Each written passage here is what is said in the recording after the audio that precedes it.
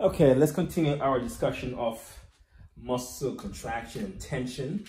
This time I want to talk to you about how muscles create the most tension when they're engaged. What we call your length tension relationship.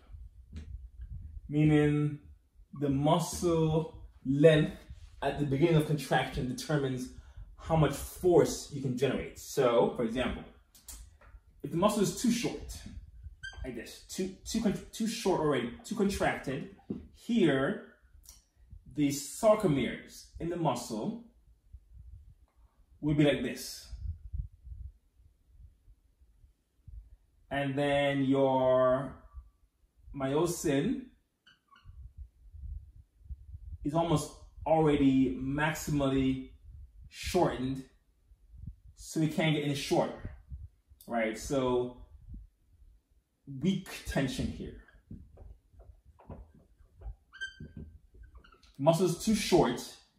There's not enough space for you to form cross bridges and pull to create tension before the sarcomeres are already hitting each other. So that's bad. If it's too long, so the muscle is too stretched out, overly stretched, then the sarcomeres are like this.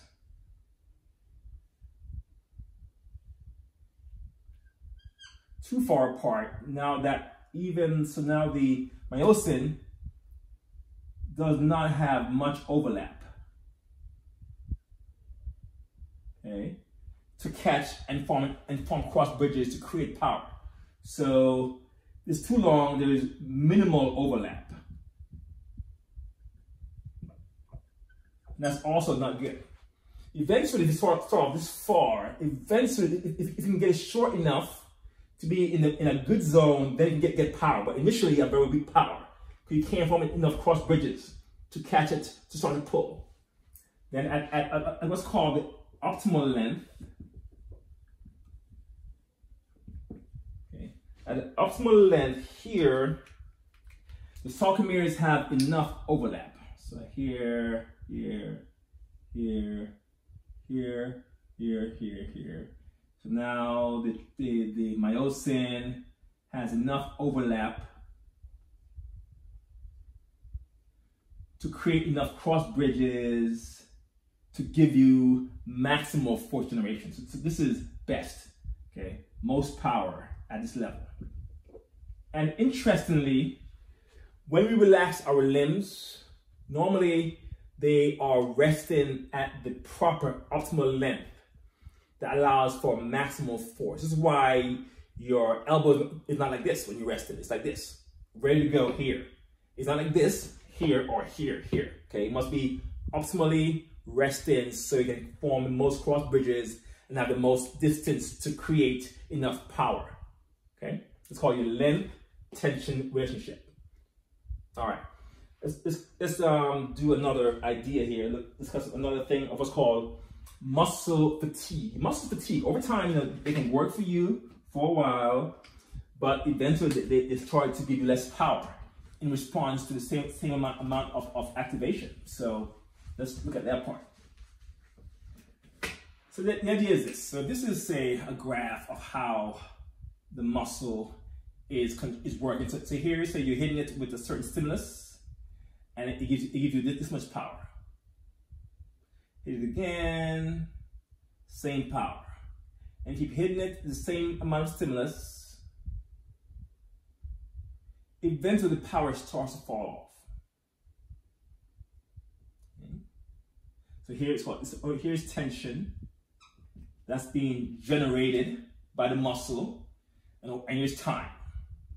Over time and stimulus, you get less power from the muscle in response to the same. This is called fatigue. Muscle fatigue. You're unable to get maximal power from the muscle anymore because something is happening. So there's some reasons why we have muscle fatigue. Let's discuss a few of them. One of them is this. We call it a conduction failure. So remember, your muscle cells can generate action potentials. And so they still require the same sodium and potassium ion distribution to create the depolarization wave, the repo, and the hyperpolarization wave parts as well. So, you know, when you're doing this, you still have this process going on, where here, this is K plus coming out.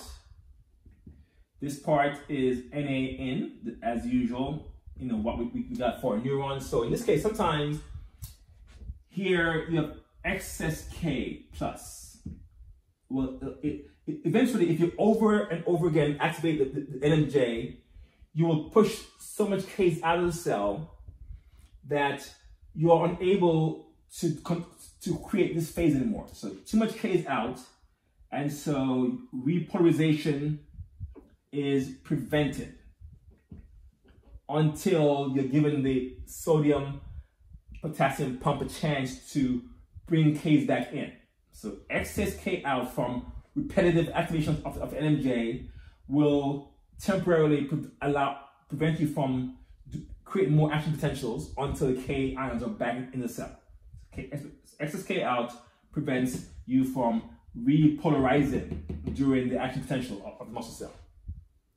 Another cause of your fatigue is lactic acid buildup. So muscles can shortcut the process of making ATP. And when they shortcut it, they create lactic acid in exchange for it.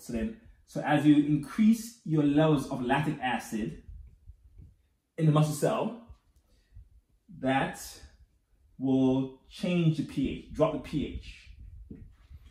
And once you drop the pH, then enzymes stop working. So this affects enzyme activity. So enzymes such as your ATPase in myosin may stop working, as well as the enzymes that pump calcium back into the SR, so your calcium ATPases as well, also stop working. So improper pH will affect enzyme activity, and muscle generation or muscle tension generation will be affected by that process. Another factor is also right here, another factor here as well may also be your depletion of ACH. Remember, the ACH is released in the NMJ.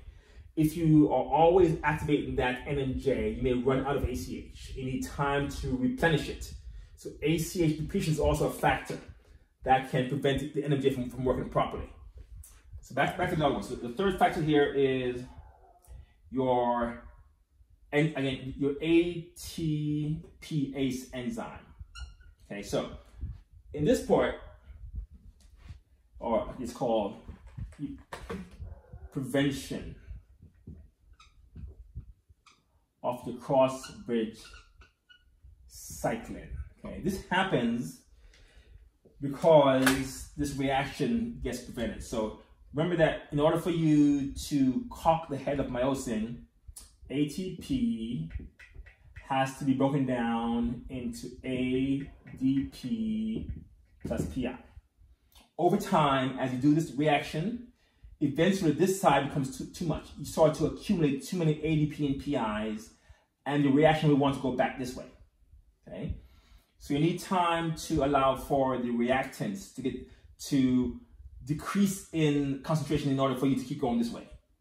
So you must pause to allow for, again, almost like what's called a re-equilibration of the, your products and reactants. So this reaction is favorable. Otherwise, it starts to go backwards. And if it goes backwards, then you can't cock the head, and so the muscle is fatiguing. And the fourth factor is what we call your central command fatigue. This is when you quit. You quit before you begin.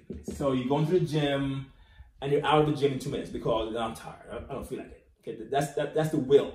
You saying to yourself, I'm tired, therefore you don't send any action potential down to the NMJ to activate muscle. Muscles are fine, but you're not fine. Okay, that's called the central command fatigue. That's the most common way that we get fatigue, actually. It's just, I'm tired. All right. So these are 4 ways your muscles can become fatigued. Okay, I want to discuss some more stuff with you. Let's pause here again. There's a quick segment there.